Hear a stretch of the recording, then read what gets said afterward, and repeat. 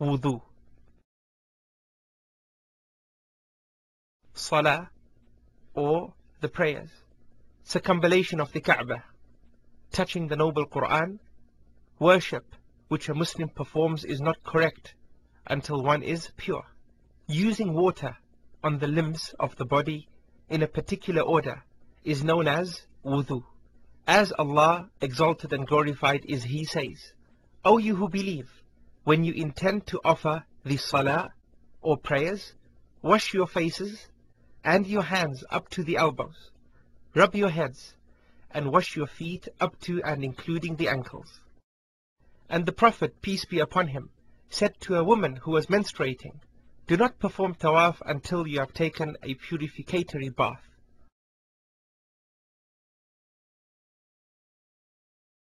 Similarly, Allah the Most Exalted says, none touch it, that is the noble Quran, except the purified. And wudu is recommended for any other situation. The Prophet, peace and blessings be upon him, said, no one constantly stays in a state of wudu except a believer. Also, wudu is strongly recommended before each salah, even if it has not been previously invalidated. During the remembrance of Allah, during supplications, before reading the Quran, before sleep, and for a person in a state of ritual impurity, before bathing. Similarly, it is strongly recommended after carrying the dead, and after using the toilet, even if one has no intention of observing salah. Wudu is a means of attaining Allah's love, just as it is a distinguishing mark for the nation of Muhammad, peace be upon him, such that they will come forward on the day of judgment like ghurra muhajjalin, horses with white forelocks and white feet, based on the saying of the Prophet, peace be upon him, my nation will come forth on the day of judgment like ghurra muhajjalin, horses with white forelocks and white feet, as a result of making wudu. So any of you who is capable of lengthening his ghurra, meaning his places of light, should do so. It is also an expiation of sins and misdeeds. The Prophet, peace be upon him, said, he who performs the wudu perfectly, that is, according to the sunnah, his sins will depart from his body, even from under his nails. And with it, Allah elevates the ranks of men. The Prophet, peace be upon him, said, should I tell you that by which Allah erases sins and elevates the ranks of man? They, meaning the companions, said, yes, O Messenger of Allah. Then he said, performing the wudu thoroughly, despite whatever odds, to make many steps towards the masjid, that is, to walk from a far distance to the masjid, and waiting for the next obligatory prayer after observing a prayer. That is a sign of steadfastness. Before one does wudu, one has to make the intention in his heart that he is purifying himself for worship. He should start by saying Bismillah. After this, he washes his hands to his wrists 3 times, and then uses the siwak, or toothstick, when performing al-madmada, which means rinsing the mouth out with water 3 times. After al-madmada, Islamic legislation stipulates that the person performs al-istinshaq and al-istinthar 3 times, which involves sniffing water into the nostrils and then blowing it out again. It is the practice of the Prophet, peace be upon him, to perform al-madmada and al-istinshaq with a single handful of water, that is, at the same time. Washing the face from the hairline to the tip of the chin and from ear to ear 3 times is another pillar, and it also entails running one's wet hands through the beard. After this, the person washes his right arm from the tip of his fingers to and including all of his elbows 3 times, and then the left arm in the same manner. Next, he wipes his head from the front to the back, and returns after that to the front. After this, the person wipes the inner part of the ears with the index fingers and the outer part of the thumbs. And finally, the person washes the right foot to and including the ankles 3 times, and then the left in a similar manner. All the above has to be performed in the stated order, and also the limbs have to be washed one after the other. So one should not delay washing one of the limbs until the limb which was washed previously becomes dried. One of the conditions of wudu is that the water which is used should be pure, and that one has to remove anything that might prevent water from reaching the skin, like nail polish or any other similar substance.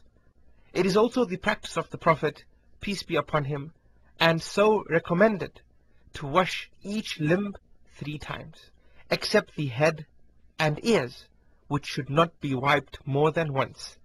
Another recommended act is to start with the right limb and to lengthen the place of light, meaning that one should wash above the elbow and the ankles when performing wudu. It is also recommended to part the beard with the fingers so that water can reach the skin of the face beneath it, and to rub water in between the fingers and toes. Another recommended act is to rub water evenly and thoroughly over the body parts to be washed, and not just pour water over them. Being frugal when using water is also recommended. The Prophet, peace be upon him, said, "Verily, there will be from my nation followers who exceed the bounds in wudu." That is, they will waste water when making wudu. And after the person has finished performing wudu, it is recommended to supplicate by saying what has been reported from the Prophet, peace be upon him. أشهد أن لا إله إلا الله وحده لا شريك له وأشهد أن محمدا عبده ورسوله.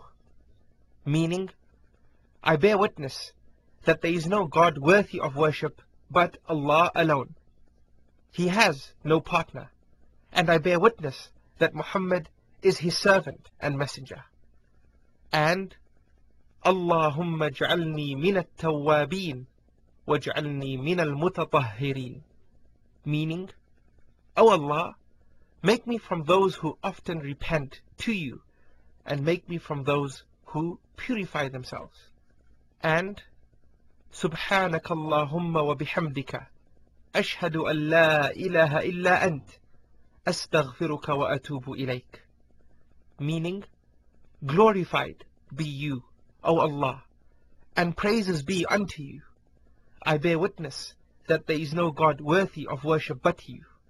I seek your forgiveness and turn to you in repentance. Another recommended act is to pray 2 rak'ah after making wudu. The Prophet, peace be upon him, said, "Whoever makes wudu like I make wudu, then stands and prays 2 rak'ahs of prayer without letting his thoughts wander, his past sins will be forgiven." There are acts which invalidate wudu. Scholars have stated in the books of fiqh or Islamic legislation that one situation that invalidates wudu is when anything is discharged from the 2 passages, referring to the urinary tract and the anus. That is, urine, feces, and the passing of wind. The Prophet, peace be upon him, said, "Allah will not accept the salah from any of you when he is ritually impure, until he performs wudu." Deep sleep or losing consciousness also invalidates wudu. Included in this category is fainting or loss of consciousness due to anesthesia, etc. Another act which invalidates wudu is eating camel meat. This is in accordance with the hadith of Jabir ibn Samurah, who said, "A man came to the noble Prophet, peace be upon him, and asked, 'Do I perform wudu after eating camel meat?' He, the Prophet, peace be upon him, replied by saying, 'Yes.'" Touching the private parts directly without any covering also invalidates wudu. According to the hadith of Busra bint Safwan, where she said she heard the Prophet, peace be upon him, saying, "Whosoever touches his private parts should perform wudu." So, wudu is a wide-ranging chapter which contains many details and etiquettes. One such example is when a Muslim, after awakening from sleep, wishes to perform wudu using water that is in a bowl. In such a case, it is recommended that he doesn't put his hands in the bowl until he has washed them 3 times with flowing water. The Prophet, peace be upon him, said, "Whenever any of you rises from sleep, he should not dip his hand into the bowl of water until he has washed them 3 times, meaning outside of the bowl. Certainly, he does not know where they, meaning his 2 hands, slept." And when one has doubts about his wudu, we refer to the well-known rule that states that one should base any actions on matters one is certain about. So, if one is certain he was in a state of purity, but later doubts whether he had nullified his wudu after that time, then he should base his actions on what he is certain about. That is, he should presume he is still in a state of purity. Likewise, if he was sure he was not in a state of purity, then he doubts whether he had performed wudu afterwards or not, he should base his actions on what he is certain about, so he should presume he is still in a state of impurity. When a Muslim performs wudu and washes the parts of wudu, either once or twice each, or some parts once and others twice and thrice, his wudu is correct. It is narrated that a Bedouin came to the Prophet, peace be upon him, and asked him about ablution. He showed him how to perform it, washing each part of the body 3 times. Then he said, "This is the ablution, and whoever does more than this has done evil, transgressed the limits, and wronged himself." And sometimes a Muslim may forget and pray without wudu, but in such a case he must repeat the salah or prayer whenever he remembers. Whoever performed wudu and subsequently is stained with an impurity should just remove the impurity. However, it does not oblige him to renew his wudu.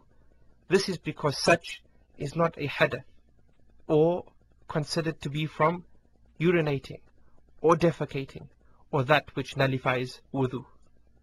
Similarly, a Muslim must be careful that he doesn't perform wudu improperly, meaning by not making sure water touches all the parts of the body which are obligatory to wash.